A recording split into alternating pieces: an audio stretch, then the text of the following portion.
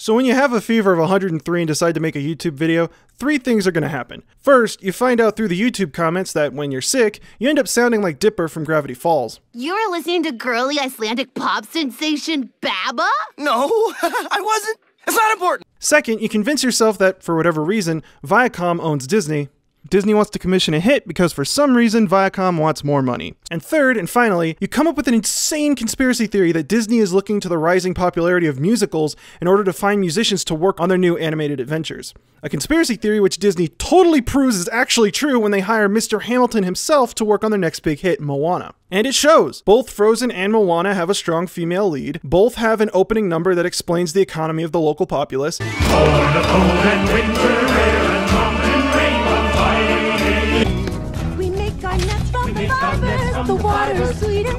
And each of the sidekicks gets their own comedic relief tune that explores their warped sense of the world. A drink in my hand, my snow up against the burning sand, probably getting gorgeously tanned in summer.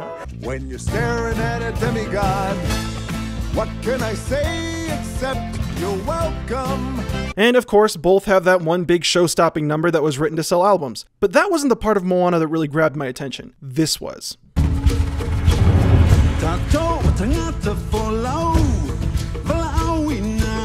So let me see if I can explain why this is such a great musical moment. Throughout history, Disney has had a tendency to set their films in a variety of different countries and cultures. And as wonderful and cosmopolitan as that all is, it immediately creates a problem for the music department. Now you have to figure out what and or how you're going to musically deal with communicating the setting of this film. On one hand, you can just ignore the setting and continue with whatever style of music the producers had originally intended. This is where you're going to find your Aladdins and Jungle Books. There isn't a whole lot about these films that really musically suggests that we're in the Middle East or India, and whatever there is that might be trying to suggest that we're in the Middle East or India, well... Night, Arabian nights, like Arabian days.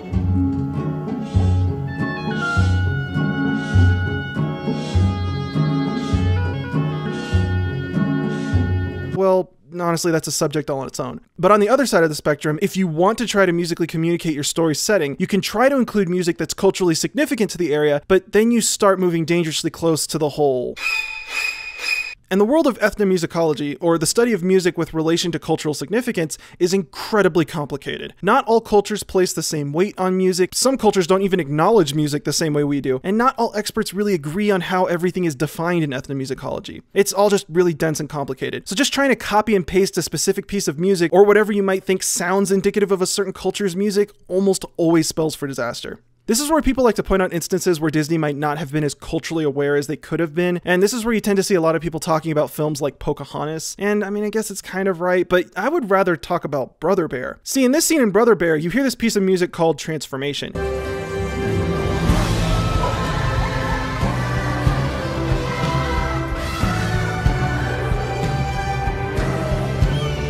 And you might start thinking to yourself, oh, that sounds really different. It totally communicates the sort of ethnic tone to the story. I feel so culturally aware right now. Now, if I have any anime fans in the audience, you might find that this actually sounds kind of familiar.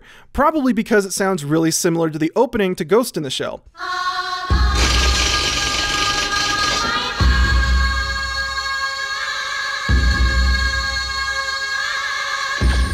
That might have something to do with the fact that both of these pieces use Bulgarian choir music.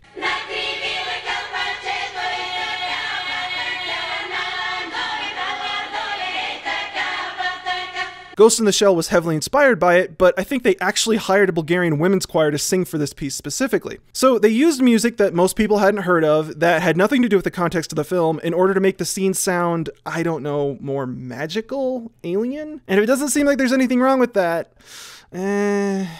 But there's actually one thing that they did really well in this scene. If you listen closely and happen to have an incredibly thorough understanding of the languages of the world, you'll hear that the lyrics in this piece are in Inupiat, which is the language that belongs to a group of people by the same name who are from Alaska where this film is set. So this film actually got something right in that they used a language other than English to represent a native population, and that is very important. Now I know in the past that I've discussed how lyrics aren't music, and I stand by that. Studying lyrics is more like studying poetry than music. That's why almost any composer that's ever written opera has had a librettist, someone who wrote the words for them. But if you're going to write a piece of music that uses lyrics, i.e. a song, then you're going to have to alter your piece of music in order to fit your lyrics. It isn't as easy as just writing a piece of music and then slapping words wherever you want them. The act of text setting is an art form unto itself. And one of the most important aspects of text setting is figuring out how you're going to musically emphasize the syllables in your lyrics. If you give each syllable a note, that's called syllabic text setting. I am the very model of a modern major general, life information, vegetable, animal, and mineral. I know the kings of England, and I quote the facts historical, from Marathon to Waterloo in order categorical.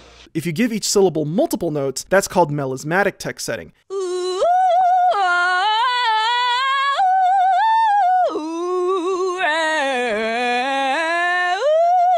Okay, let me just go ahead and stop you right there. You sound terrible. And if you mix and match, it's called pneumatic. Alrighty then. But creating a musical emphasis on different syllables is really important. Otherwise, your song won't make sense. Here's an example. It's happy birthday to you, not happy birthday to you. But different languages won't necessarily have the same number of syllables for words that have direct translations. On top of that, every language puts varying emphasis on different syllables. That's one of the more difficult aspects of learning a language, and why most people will stress that you have to go out into the world and learn from a native speaker, because you can't really learn syllabic stress and their meanings from a book. Hold the pennant line! What are you doing? What are you doing? No, what are you doing? What are you doing? No, what are you doing? What are you doing? So what all this means is that if you compose a piece of music for a certain language, you've already altered the fundamental structure of your piece of music. If I write a piece of music for a French text, I would have never written that exact same piece of music, even if the text had the same meaning, but happened to be in English. That's why a lot of song translations can sound kind of awkward. If you don't believe me, just look up Disney songs in other languages, or YouTube a few English covers of anime openings. You'll see what I mean, in that sometimes the piece will become more melismatic or syllabic because the translated language will have too many or too few syllables. This is a critical reason as to why most operas and high art songs won't get translated from their original language. So even though Brother Bear uses Bulgarian music to try and convey an Alaskan sound, which, alright, they were actually on the right track by using the native language. Using a song set from a text from a native language in order to represent a native population of the area creates a new piece of music that would not have otherwise existed had the composer just ignored the setting and written everything in English. You can still represent a native population or culture without having to tread close to the whole. And you can actually see this exact situation in the opening to The Lion King. They would have not arrived at a piece of music that sounded like what they have had they not used Zulu. The Zulu speech patterns, syllabic stresses, and literally just the number of syllables that they had to take into account just would not have happened had they written the entire piece in English. In The Hunchback of Notre Dame, they throw a bunch of Latin around, and even though it might not explicitly reference the chant that it comes from,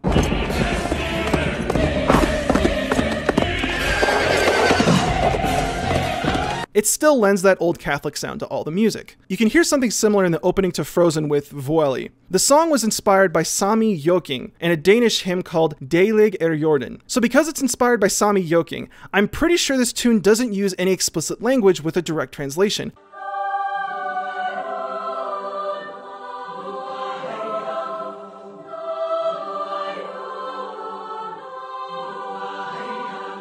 But that's important, because the yoking style of singing wouldn't always use the native language. This is a rare instance where using the native language would have actually been the wrong move.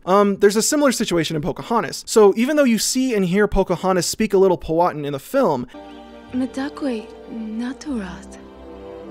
having anyone sing in Powhatan would have been a big problem. Most Native American singing isn't done with their respective languages. Like most Sami yoking, Native American music is sung using vocables, or syllables that have no linguistic meaning but are significant as lyrics for music. Again, cultures are really complicated, so this isn't a hard and fast rule. But when you hear this in the opening to Steady as the Beating Drum,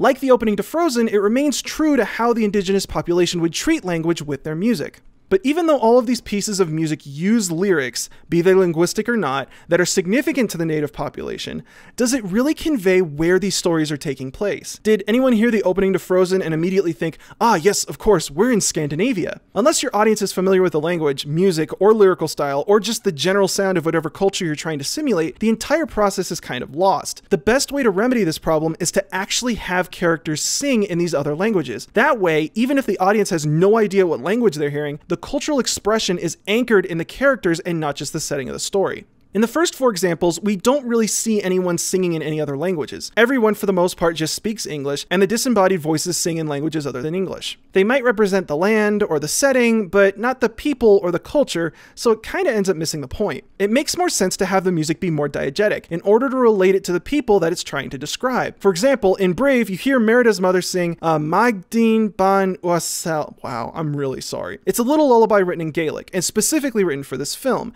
and it's played during a flashback scene where Merida is very young and frightened by a storm. One of the unique aspects of this scene is that the characters switch between languages. The Queen speaks in English, but then sings in Gaelic. The implication is that most of the audience won't really understand the Gaelic, which makes the piece sound that much more personal. The Queen isn't just singing a Scottish piece, she's a Scottish queen specifically singing a piece of music in a Scottish language to her Scottish daughter. Even if you haven't been paying attention and don't know where the film is set or who the 2 characters are, you can understand the significance of their relationship by the Queen singing in a native language, even though English is the vernacular. I'll always be right here.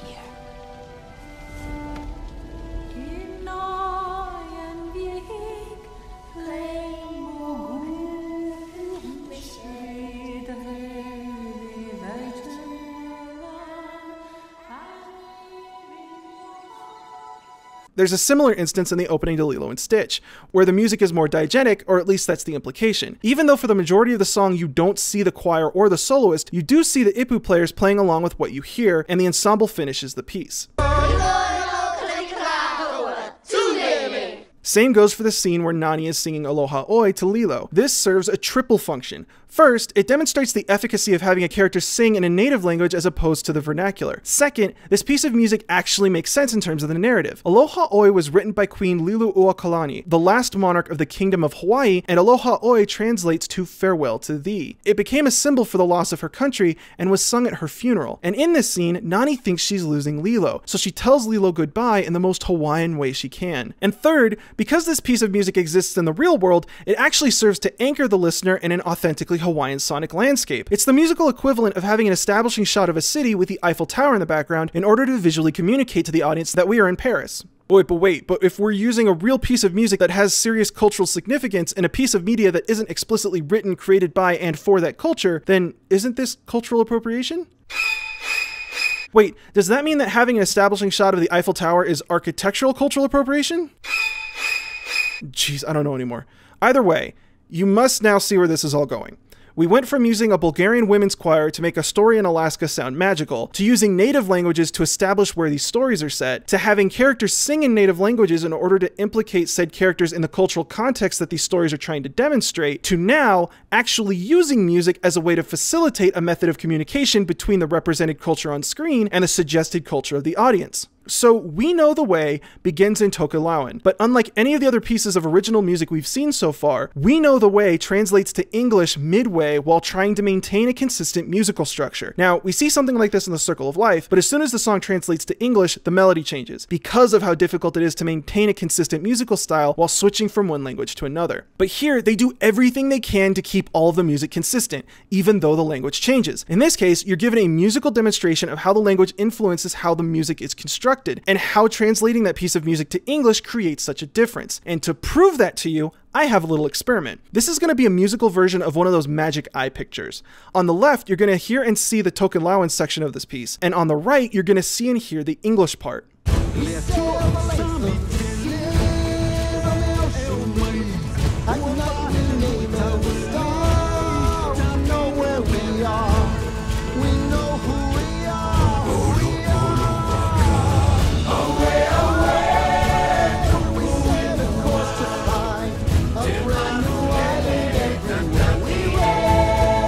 So this piece doesn't just demonstrate how using a different language can change a piece of music. It literally shows the audience how this piece of music specifically has to change in order to go from the native language of the representative population to the English that the audience hears the characters speaking to each other. The transition between Tokugawa and English bridges the gap between cultures in such a way that the audience doesn't even notice. There's even a subtle transition where you stop seeing the cast singing when the piece translates to English, implying that the people on screen are so detached from the audience's culture that they literally don't speak English. None of that magical Disney magic translation because love BS. This piece uses music as a common language in order to highlight, emphasize, and celebrate the cultural divide between the audience and the characters in the story in a way that's both welcoming and understanding. It doesn't just demonstrate that this film is set in a Polynesian culture, it musically welcomes the audience to cross the cultural divide and explore the world of Moana.